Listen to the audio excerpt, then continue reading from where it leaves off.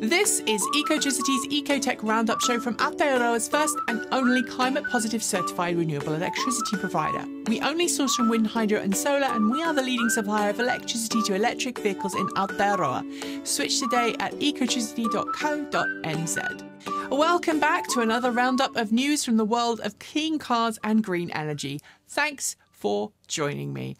I just want to let you know that if I sound a bit weird today, it's because I'm quite deaf. I've got a really bad ear infection. I can't really hear very well at all, and I sound weird to myself, so I'm sure I sound weird to you too. We start with some great news for Aotearoa in the form of a big increase in funding announced on Thursday during the budget to expand national resilience to natural disasters. As detailed in Parliament by Finance Minister Grant Robertson, the funding, 6 billion Kiwi dollars, will initially fund cleanup and recovery from the Auckland floods and Cyclone Gabrielle. But once those things have been taken care of, the funding will go towards improving the nation's resilience to natural disasters, including spending $300 million on road programs to prepare for extreme weather and $120 million over the next 4 years to expand the country's EV charging network. There's going to be a particular focus on rural areas. I'm sure we're going to have more on this in the coming weeks, so keep your eyes peeled. Volkswagen's ID Buzz electric microbus has now been on sale in Europe for a while, and both the cargo carrying commercial variant and 5-seat minivan are selling well. For now, commercial and passenger variants of the ID Buzz are short wheelbase models, but just as Volkswagen promised last year, long wheelbase variants are entering into the market this year, with the US due to only get long wheelbase models. This week, Volkswagen confirmed those long wheelbase models will get their international debut as part of International Volkswagen Bus Day on June 2nd, complete with an official unveiling at Huntington Beach, California. While there won't be any drives available at the event, we will be there to take a peek at these new, longer ID Buzz models, and of course, we'll be sharing everything with you that we can learn from the reveal event. Ever since the Inflation Reduction Act was signed into law last year, we've seen automakers double down their efforts to ensure their EVs are eligible for the new, tougher US federal tax credits. Currently, any EV under $55,000 US dollars, or $80,000 for pickups and SUVs, that isn't made in the US or a country that has a free trade agreement with the US, and doesn't use a specific percentage of US-sourced or refined materials, isn't eligible for the full $7,500 federal tax credit. And that in turn puts those automakers at a competitive disadvantage. Hyundai Kia is working to build new factories in the US to ensure its EVs become eligible, but until those are complete, we learned this week that it's looking to expand its existing facilities in Mexico to establish EV production lines there in the interim, and because of those aforementioned trade agreements, those cars made there will become eligible for tax credits. Our electric vehicles are only as clean as the power used to charge them, and while most grids around the world are cleaner than they were a decade ago, there's a long way to go. Which is why the US EPA has just announced a new proposed carbon pollution standards for fossil fuel-powered plants that it says will accelerate the decarbonisation of the electrical grid.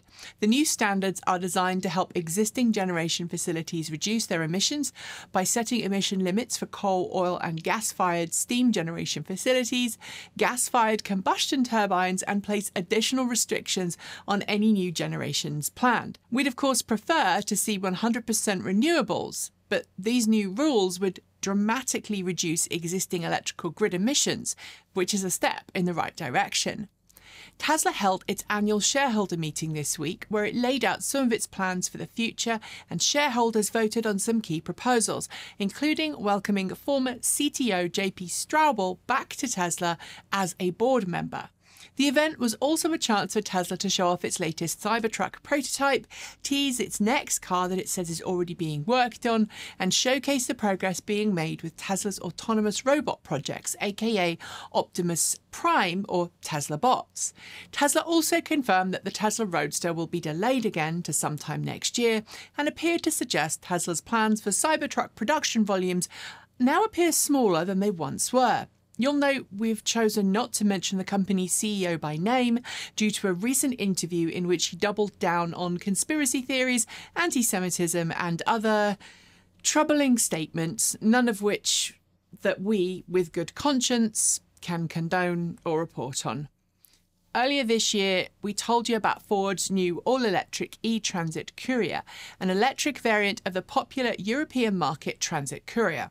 That vehicle, which sadly is built on a shared internal combustion and EV platform, might not have the longest range, but at the time we noted it would be likely a good choice for many small business owners in Europe. And this week, that same van got a passenger-carrying sibling in the form of the e-Tourneo Courier. While there's no official B-roll available of this new model, the images shared by Ford show a 5-seat people carrier or multi-activity vehicle with a sizable load bay. It won't be a long-distance hauler, but for minicab operators and families alike, I think this is going to be well worth a look. Expect official pricing to follow by the end of the year, with deliveries due early next. When it comes to electric hypercars, there are few as expensive, desirable or quick as the Rimac Nevera, a limited production hand-built car that only the wealthiest can afford.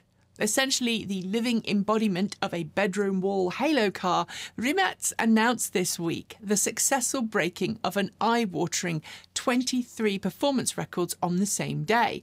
It achieved the 0 to 400 kilometers per hour, that's 249 miles per hour to 0 sprint in 29.93 seconds, beating the previous record holder by more than a second. In doing so, it also set 22 other speed and acceleration related records, including a new 1.81 second stoplight sprint to 100 kilometers per hour, that's 62 miles per hour, and an 8.25 second quarter mile. Congratulations to everyone at Rimac who made it possible. From one type of quick to another now, with the official unveiling of Ample's next-generation battery swap station in San Francisco this week. Unlike the previous version of Ample's battery swap stations, which took around 10 minutes to swap out the specially designed battery packs of customers' vehicles, the new swap stations take around 10 minutes to achieve the same task, can now accommodate much larger vehicles like delivery vans, and can be assembled in far less time than their predecessors. Ample is still focusing on fleet customers at this time, so think rideshare companies and commercial delivery firms. And you do still need to have an Ample adapted EV to use the stations, but Ample's end goal is to design and offer battery swaps for all EVs on sale. That is, as well as working with automakers like Fisker to design compatible battery packs from the get-go. We regularly hear studies stating that people will go electric once EVs have ranges in excess of 300 or 400 miles per charge, sometimes even more. But data just released from the Department of Energy's Vehicle Technologies Office in the US shows that while there are now some truly impressive long-legged vehicles on sale today in the US, like the Lucid Air Range Dream Edition, the median range of all-electric vehicles sold in the 2022 model year lineup was 257 miles or 414 kilometres. While that is up slightly on last year's median value, it's actually slightly down on 2020's figure, and reminds us that while there are far longer range models available, most people are quite fine and dandy with more modest offerings. Given that EV sales are continuing to rise, it's becoming harder for range to be used as an excuse. The first roadster to wear the MG badge in what feels like a lifetime, the MG Cybester, will officially debut later this year as a production vehicle, and now we have an idea as to the price. According to UK magazine Autocar, MG is said to be targeting a starting price of around £55,000 sterling, around $68,000 US equivalent. While the price is for the rear-wheel drive variant with a 227 kilowatt motor, an all-wheel drive variant with close to 400 kilowatts at the wheels and sub-3 second sprint is said to be coming for around £10,000 sterling more. And while that might seem quite expensive, remember that the UK prices include GST at 20%, so that puts the Cybester in both guises into a pretty competitive spot, in my opinion. Before we get to the last two stories, a quick question. Are you in the market for a new electric car? If you are, and you are in Aotearoa, you should totally check out our very own buyer's guide at ecotricity.co.nz. It's packed with all the information you need to pick a car that's right for you and includes plenty of details about incentives you can get, charging providers you can use, and of course how to get charging at home. So follow the link below and start your journey today. Electric vehicles have long attracted the interests of famous Hollywood sorts, and I've met plenty of them at events over the years. To date, most famous folks getting into the EV world have been interested in new electric cars. But this week, a trailer dropped for a new TV series on HBO that is a little different. Called Downey's Dream Cars, it's a new TV series that premieres next month and features Robert Downey Jr.'s sizable collection of classic cars, some of which he wants to convert to cleaner, greener forms of motive power. That means electric conversions, a hybrid conversion, and apparently at least one biofuel conversion. I think I also spied Rich and the team from the Electrified Garage in the trailer. It won't be everyone's cup of tea, but if it's going to get more people interested in electric vehicles, I think it's a good thing.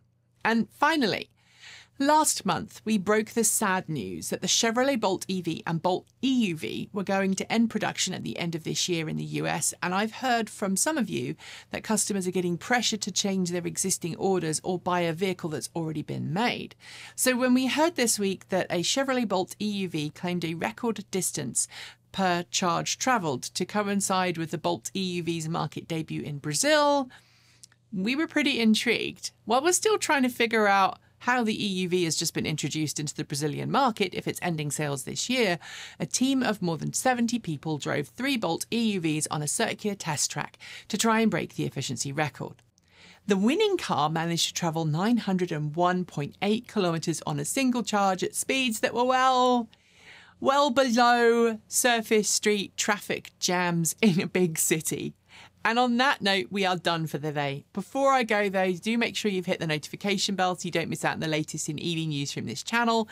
And of course, if you haven't switched yet, make sure that you switch to Aotearoa's first and only climate positive certified renewable electricity provider.